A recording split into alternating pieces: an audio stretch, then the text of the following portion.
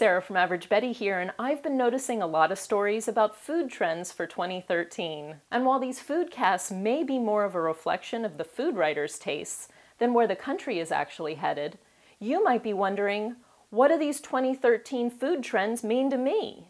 First up is popcorn. That's right, the preferred snack of couch junkies everywhere is now trendy. For most people, hearing that popcorn is a hot food trend is the equivalent of hearing that sweatpants are finally red carpet ready. But don't get too excited.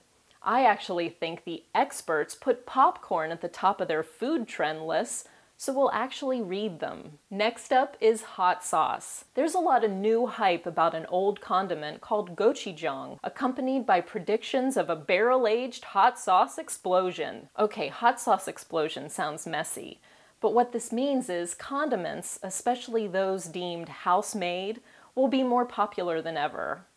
It could also mean in 2013 you experience more pressure to branch out from Tabasco.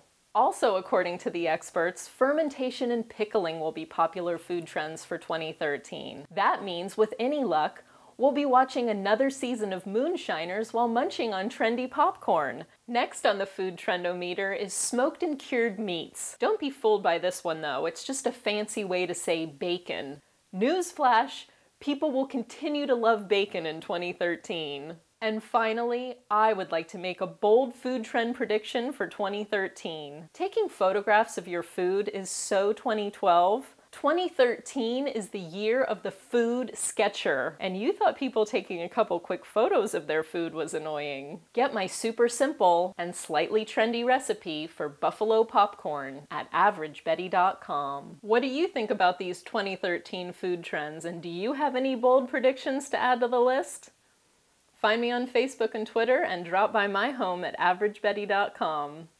Thanks for watching and subscribing. See you next time.